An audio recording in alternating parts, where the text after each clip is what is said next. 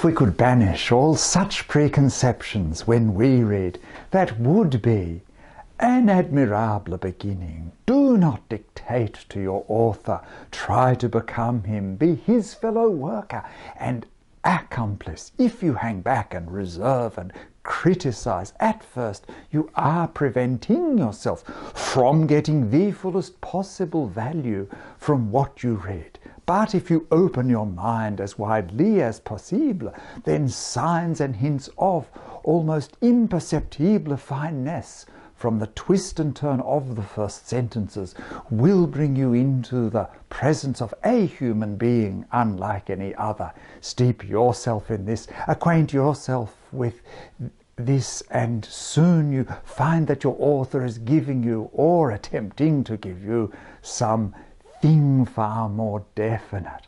I've just recited a piece from a charming essay that Virginia Woolf wrote in 1925, How One Should Read a Book.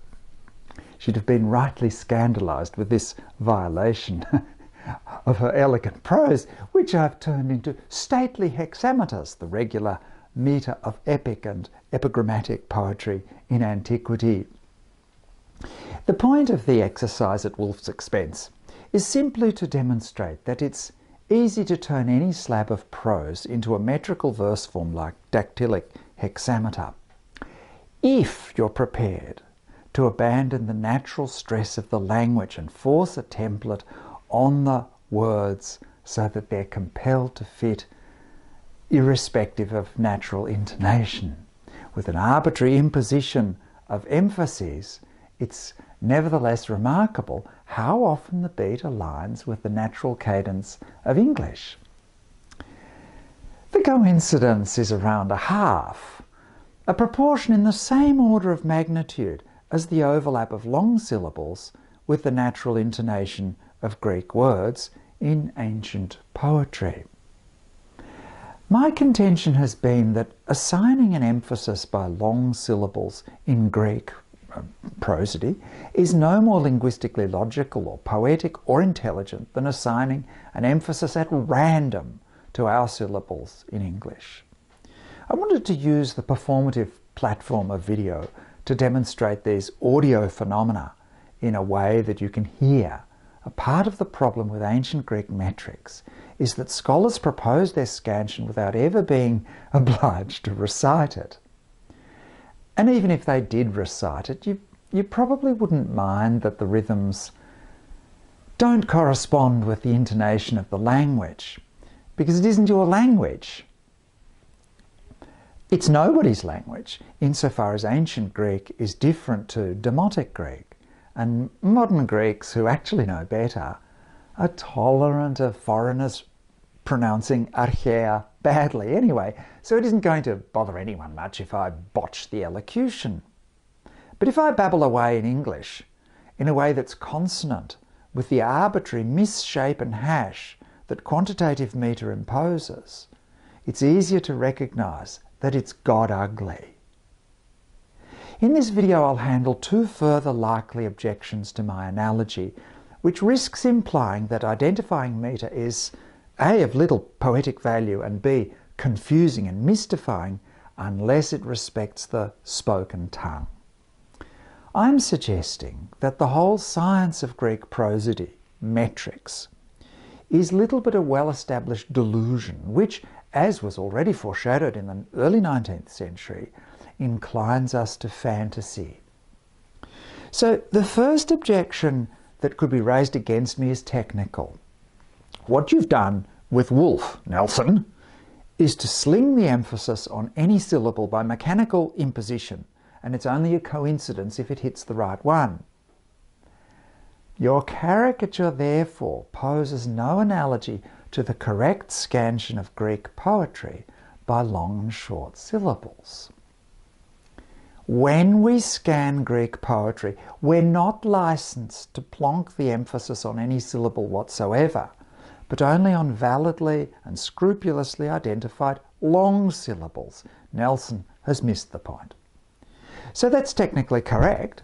When I turn Woolf into verse, I pay no attention to whether the syllables are long or short. But then it's hard to do when English metre in any case doesn't operate that way. And it's also true that the quantitative system of reading ancient verse functions by identifying long and short syllables and inducing the emphasis exclusively on the long ones. Well, that may be true, but it isn't the whole truth. The quantitative system, while subtle for students, is sometimes quite roomy. And this explains what was observed since the 19th century, that everyone has a different way of inflecting the verse. The rules for identifying long syllables are, let's just say, tolerant. First, you have to look for vowels that are long by nature, such as an eta or omega. They're nice examples, as noted earlier, because they have short counterparts, epsilon and omicron. But diphthongs also qualify as long, which makes sense, because technically they're two sounds run together, which might be imagined to take a bit longer to pronounce. Think of some English, cream, bone, awkward. They're long. That makes sense. And in other languages too, like Goethe, as opposed to Schiller. But second, you have to look for vowels that are long by position, and this distinction can be identified, for example, with the first word of the line, even if it's a tis with a iota, or strangely, when the vowel is followed by two consonants. Exactly why one imagines that these consonants lengthen the vowel sound rather than shorten it is unclear to me, given that we say in modern languages that a double consonant shortens the preceding vowel. In English, we lengthen the vowel before single consonants so much that the sound often becomes a diphthong. Think of time or line, they're long, as opposed to skinny or tinny, short, or say tinsel. Different multiple consonants also have a shortening effect, as in freckle. Think of an O in German, say das Los or das Lob, which is long, against die Sonne or die Wonne, or Sommersprossen, since someone mentioned freckles. They're short. Or the E in Italian, la cautela, long, against stella, bella, relatively short in front of those double L's compared to cautela. But let's not argue about the reasons. Let's just give the system and its professors the benefit of the doubt. The thing is, when you apply the rules of quantitative scansion to identify long vowels in ancient Greek, you rapidly accrue more than you actually need. To begin with, there are almost as many long vowels as short. Then there are some that can be either alpha, iota, ypsilon. Given that you have to count all the diphthongs as long and all the vowels that happen to sit in front of a double consonant, and Greek is full of them, that's amounting to quite a superabundance. You can even have a good number in a row where, for most regular old rhythms, like dactylic or anapestic, say, you're only going to want 1 in 3. So what you then do among the surfeit is pick the ones that you like because they're at a comfortable distance from the last one that you chose and the next one that you're about to choose. Lots of long syllables have to be discarded as unworthy of bearing the ictus or beat. But meanwhile, these neighbouring long syllables have to be accommodated to the value of 2 short syllables. At first, it's disconcerting to see that the rhythm isn't evenly dactylic in the sense of dam-ti-di, but at time goes dam-dam, and these burdensome spondies mop up the excess long syllables.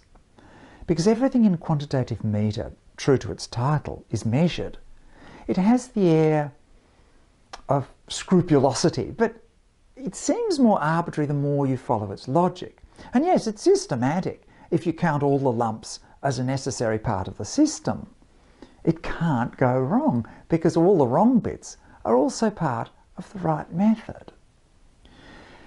So I don't give absolute credence to the consistent rule-based character of quantitative metre, because though it consistently induces the emphasis on only the long syllables, which includes the short ones that are elongated by position, it can hardly fail to do so by subsuming all its irregularities as the very basis of its consistency. I'll admit that it's fun to scan by long and short, but only because it involves judgments about how you'll fit in the necessary number, and you have to be inventive. But it isn't a convincingly logical or natural system. It always relies on the kind of template that I've imposed on the lines by Virginia Woolf, where I know that each line has to begin with the beat and end with the feminine cadence and have 4 darmtities or lumpen substitutes between them.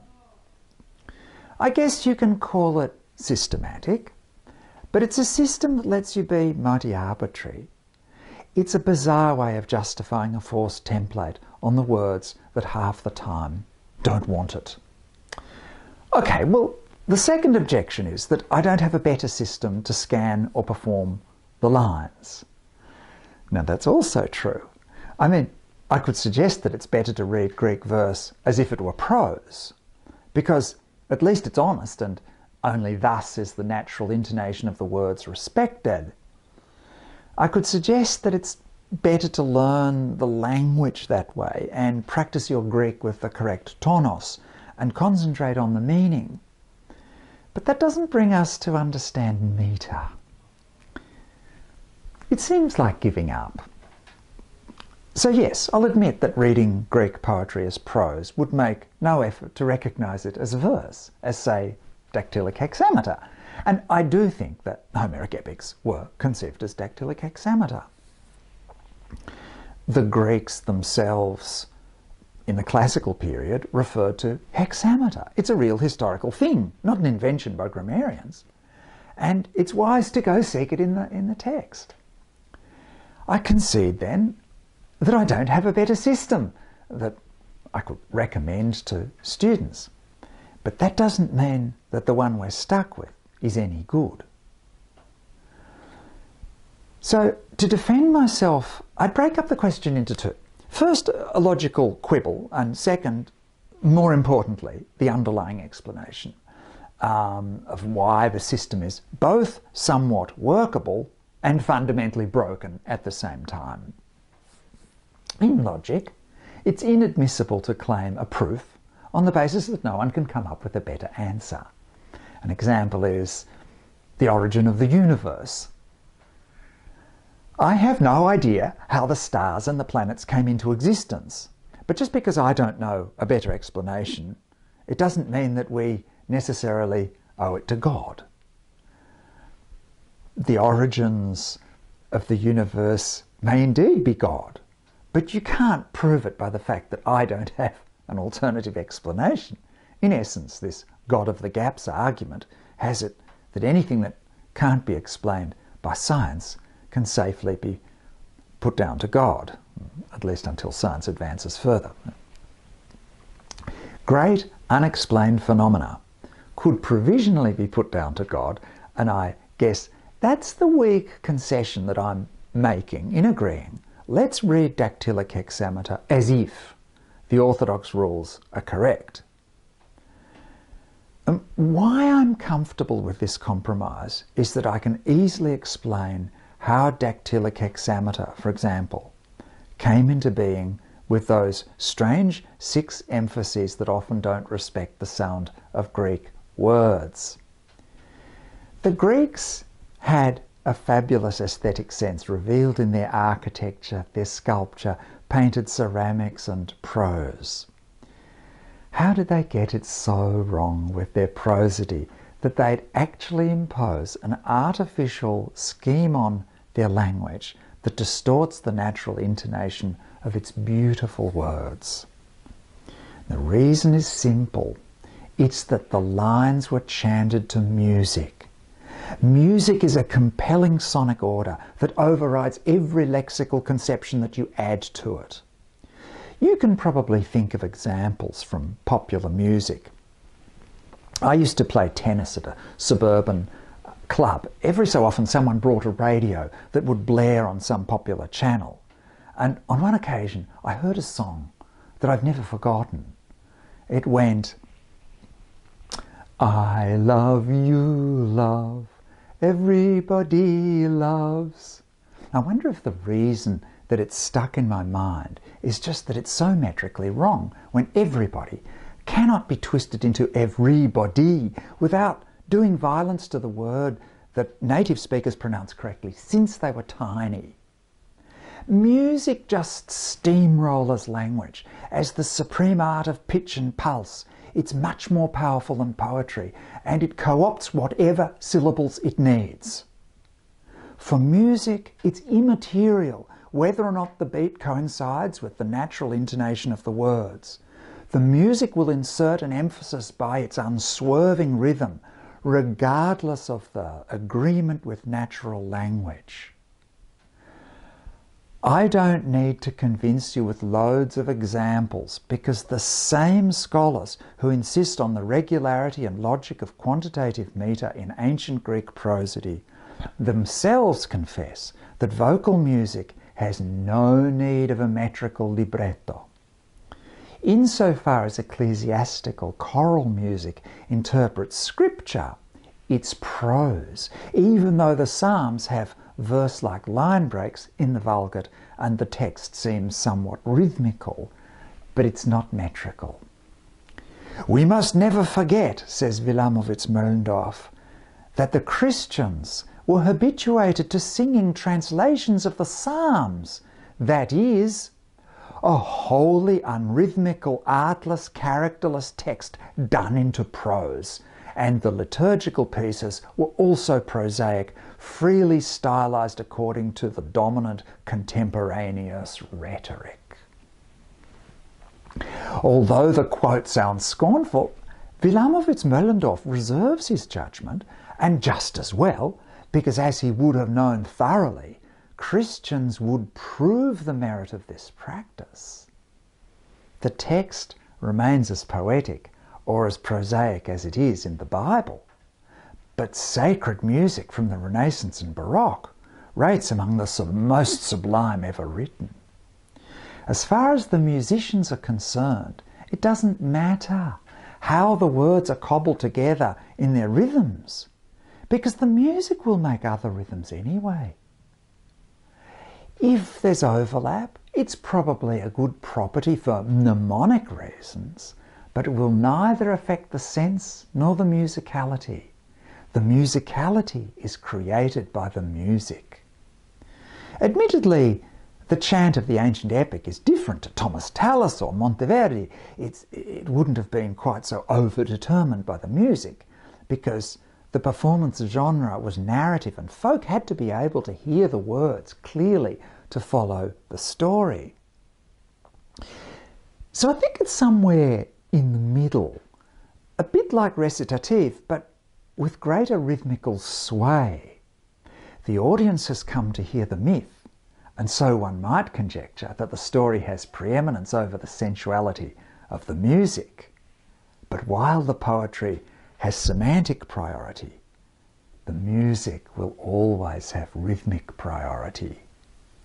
If it's chanted with a lyre, the instrument and its rhythm will compel the words to bear the beat on any syllable, and no one will mind or be aghast that a word is incorrectly accented or drawn out in an unnatural way. The emphasis is installed by the musical beat, and it has everyone's blessing. So great is the sway of music that a thoroughly orthodox analyst of quantitative metre, Wilhelm von Christ, suspected in the late 19th century that in certain genres of Greek versification, the music would shift the emphasis or ictus according to which melody was chosen. Music is the perfect poetic commodity because it makes an acceptable kind of verse from randomly accented prose or anything else. You could install a rhythm in your lines as a poet, only to find someone later repurposing the words to a different rhythm. I'll produce an example in the 5th video. When the Homeric bards assembled their batched utterances, rich in epithets and formulae, it hardly mattered where the 6 emphases ended up, provided there were roughly enough weighted syllables to jam between them, and of course among them there would be many that were naturally unaccented, and some wouldn't go dum-diddy but dum-dum. To me, this is explanation enough why Greek quantitative metre is functional, but also broken. It's functional because it accurately reflects the way that the lines of dactylic hexameter, say, were divided according to a regular beat of 6, and it's handy to have a technique to split the line up into the convenient quanta. It would work fabulously to the strumming sounds of the lyre, but with the voice alone, without the musical support, the divisions are arbitrary, and the system, as a purely lexical poetic construction, is therefore broken. It brings the emphasis to the wrong syllables, even when they're justified by artificial rules, and without the lyre to carry the illusion, the clash is great. The archaic Greeks knew what they were doing, and their formulae worked for the musical genre that they professed.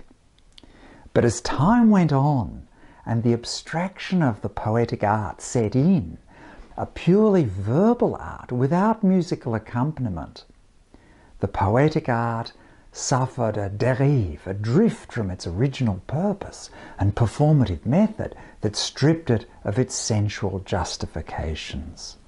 The art became pompous, ridiculous, propped up by vacuous terms and distinctions that seemed to be almost interchangeable, like arsis and thesis, depending on which author you read. Poetry, beginning as an honest, ingenuous way of chanting to the lyre, grows into its own by exorbitant levels of pretension to mask the scandals and reproduce them as if these awful offbeats are a clever, unnecessary thing. That tour into the distorted aesthetic conventions at the birth of poetry as an autonomous art is the subject of the next video. But for now, we should conclude that the reason for quantitative metre has nothing to do with imputed differences in language. We cannot assert, as has been accepted in the past, that the quantitative system must be correct because it respects the unique character of Greek language. If I could dispel one falsehood, it's this shibboleth of Greek language having a natural disposition to function according to long and short syllables. All languages have long and short syllables.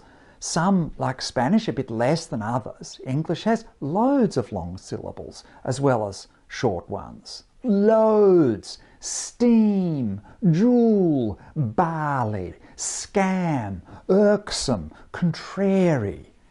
It isn't what's happening in the language that determines the poetic conventions.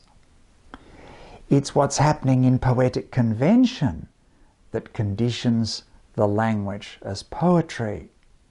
And in ancient Greek, the poetic conventions were set by an inbuilt musical metronome, drawing diction along by the compelling lull of the lyre, and there it stuck.